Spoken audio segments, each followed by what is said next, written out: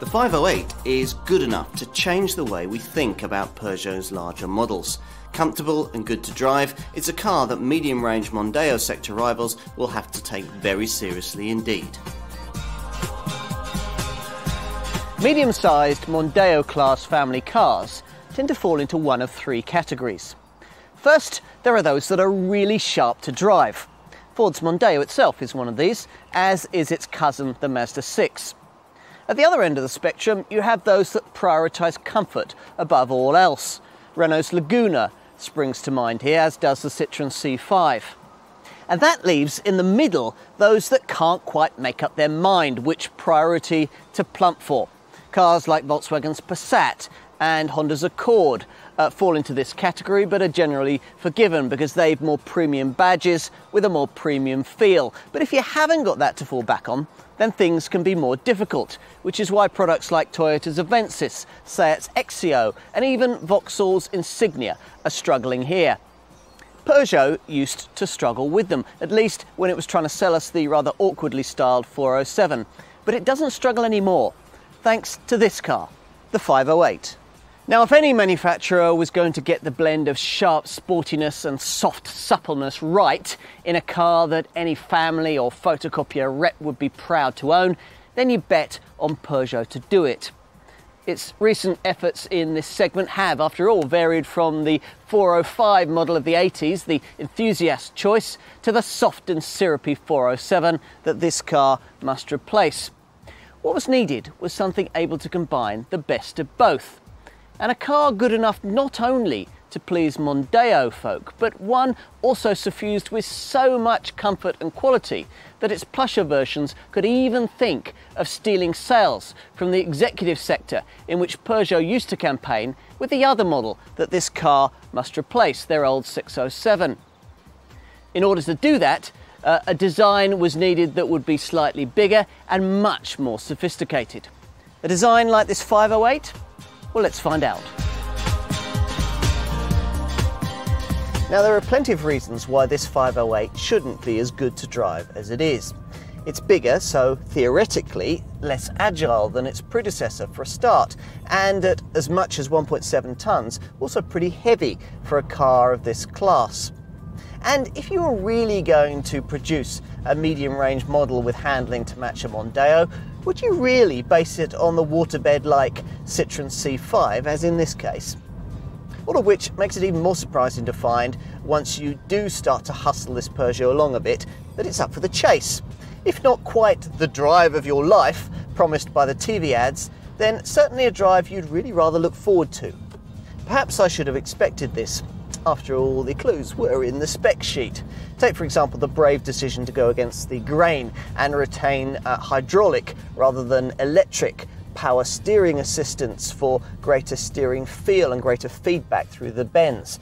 That's incidentally why this car can't be ordered with the kind of self-parking systems that some rivals offer.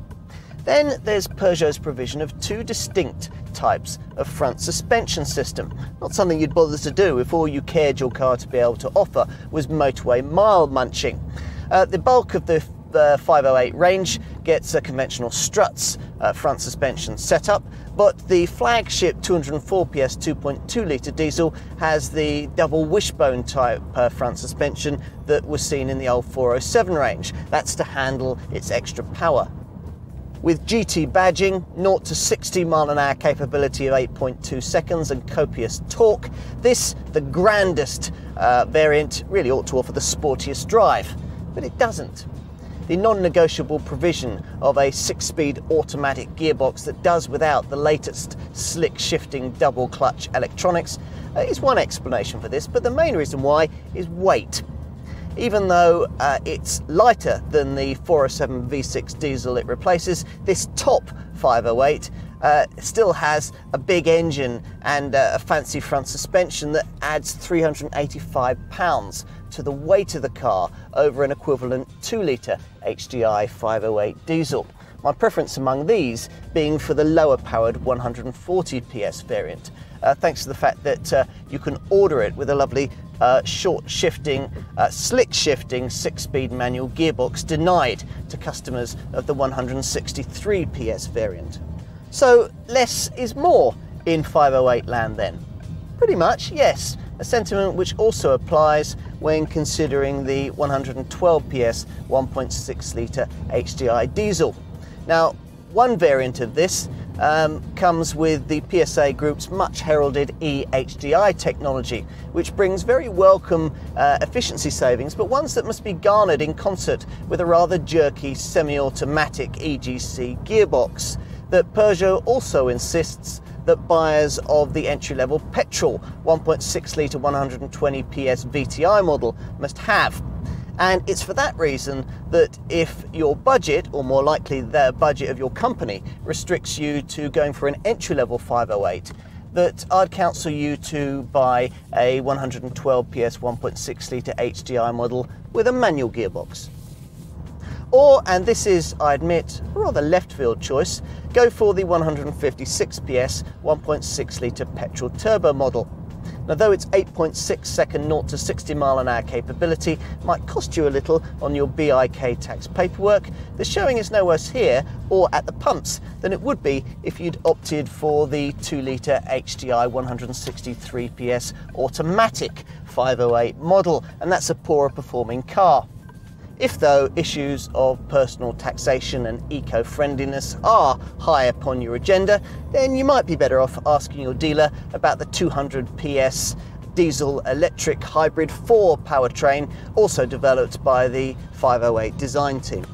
So, how to sum up?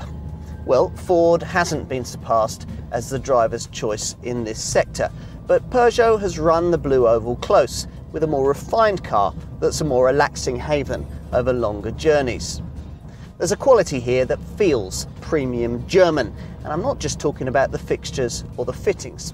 The acoustic windscreen, the dampers fitted to the front axle to reduce vibration, and the suspension setup that, even in its simplest form, rides potholes with disdainful ease and enables confident cornering. It all adds up to the most impressive medium-range sector car that Peugeot has bought us over the last 20 years. Now, if you're wondering why Peugeot's historical model progression with this class of car from 405 to 406 and 407 hasn't resulted in them providing us with something badged 408, then it's because the French brand wants to make a completely fresh start here. And that includes the styling. Gone is the gaping front end we've seen on most of the brand's modern era designs.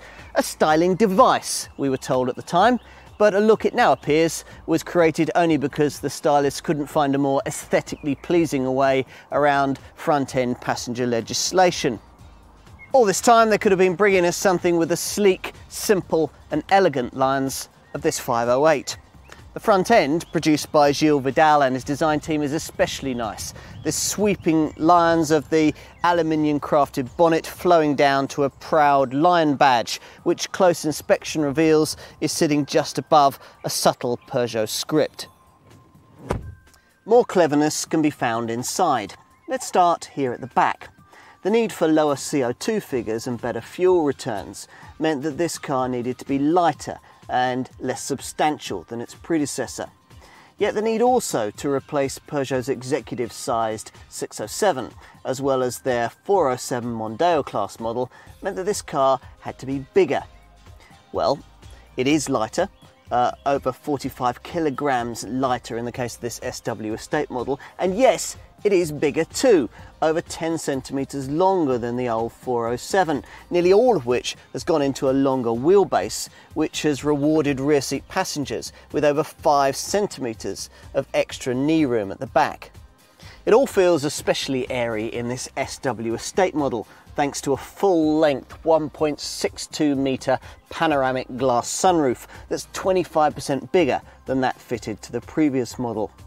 Now, though there isn't quite the cabin width to accommodate 3 adults on long journeys as you'd find in, say, a Ford Mondeo, the provision of an almost flat floor for the centre rear passenger should alleviate most complaints.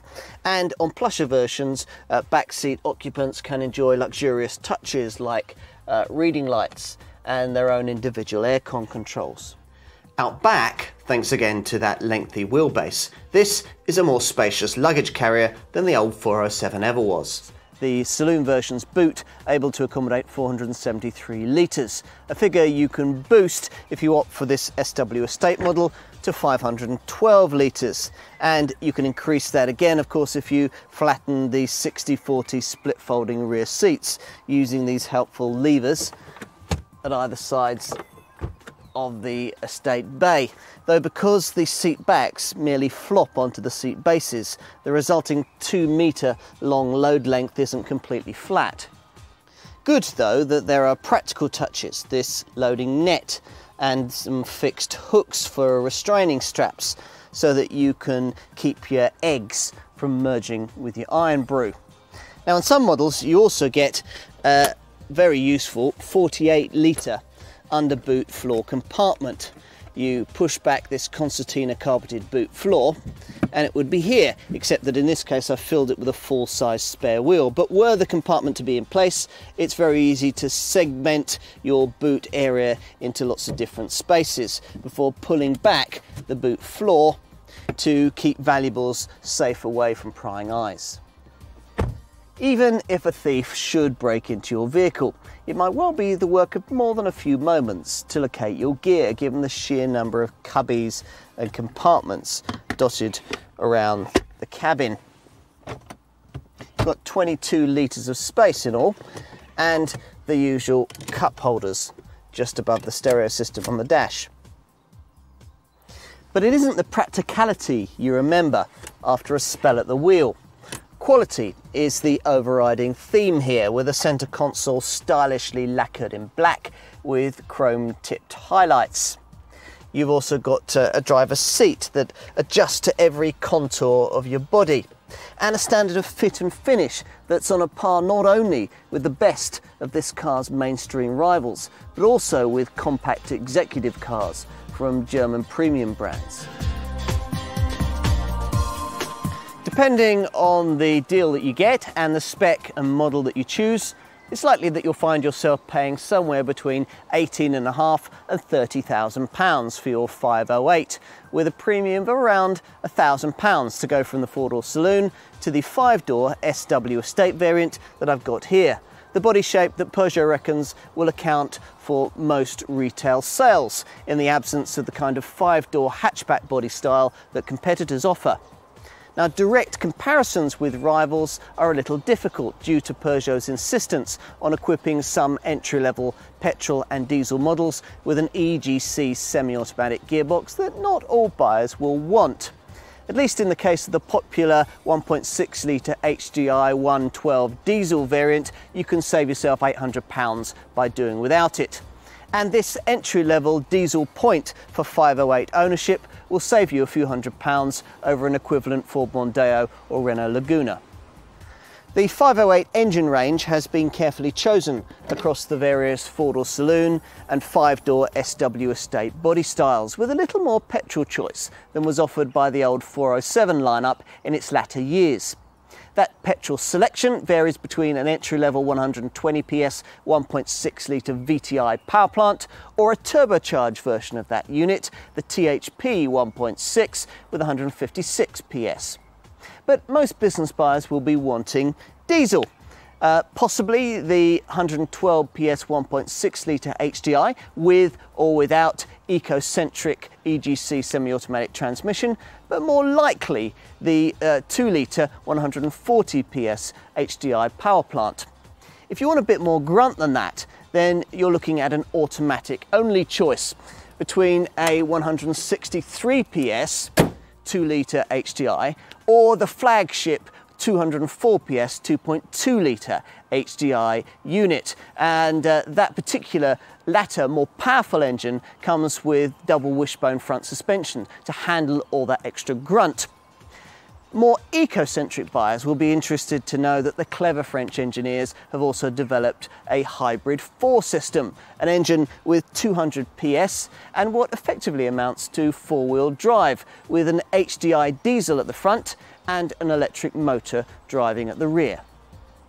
All 508s come with the kind of kit list that you'd expect to find on a modern Mondeo rival. So all variants come with things like air conditioning, daytime running lights, a decent quality MP3 compatible CD stereo with USB connectivity, power windows and mirrors, remote central locking and hill assist to help you get away easily on uphill junctions. Plusher models include a rather fiddly electronic parking brake and luxurious 4-zone climate control. But you'll be wanting to know about the really high-tech stuff.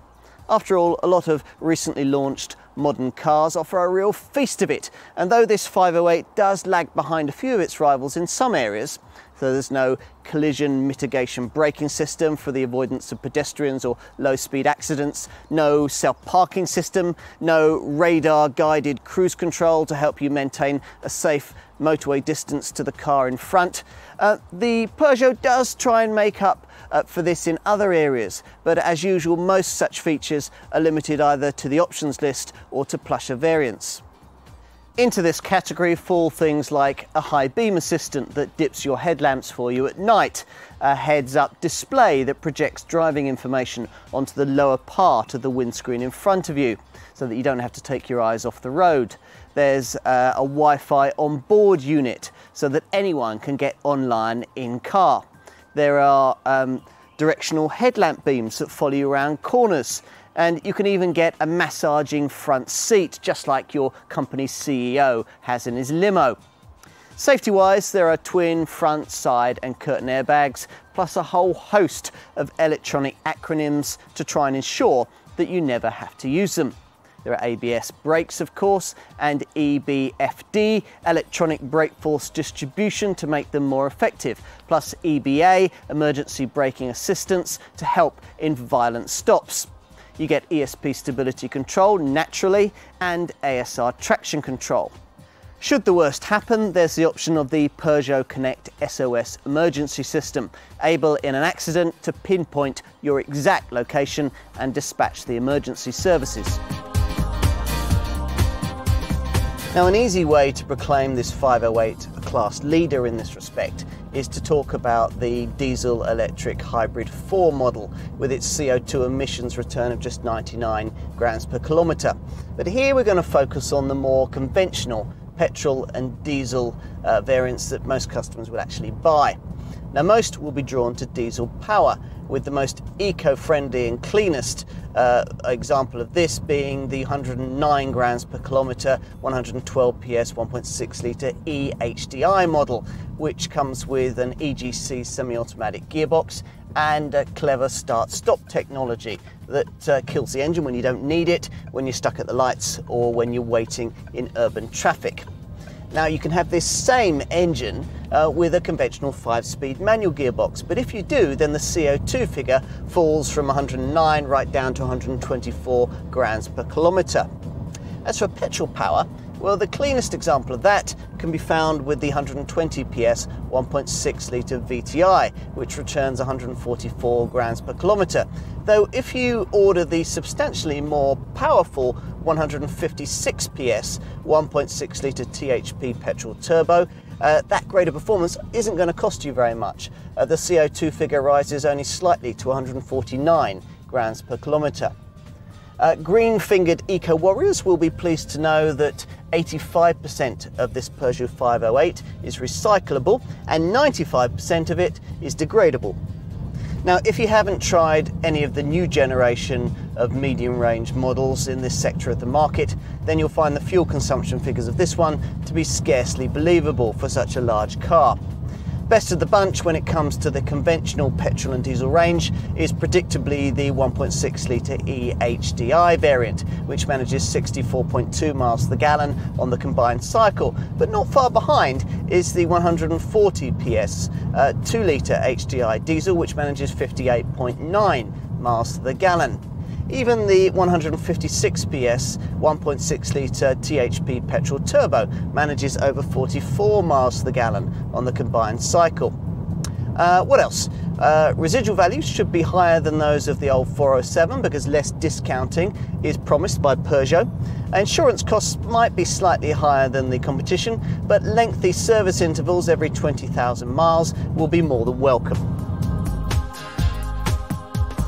Every maker in this sector presents its car as appealing to young, independent, stylish individuals with active lifestyles and so on, which is rubbish, of course. People of that sort will be more likely to buy a sports coupe or a SUV. But buyers of that kind who have to have a medium-sized Mondeo class family car will be more than happy with this 508, and it's been a long time since we could have said that about a Peugeot of this sort. I'm struggling to think of another car in this segment that better blends enjoyable handling and luxurious comfort. Which means we have a contender here, well able to thrust this Gallic brand back into contention in this part of the market. Indeed, it's even a car that might interest lower order BMW and Audi customers in the unlikely event that they're prepared to put aside badge prejudice and try one. The bottom line is that business and family buyers need to return Peugeot to their choice lists, and not before time.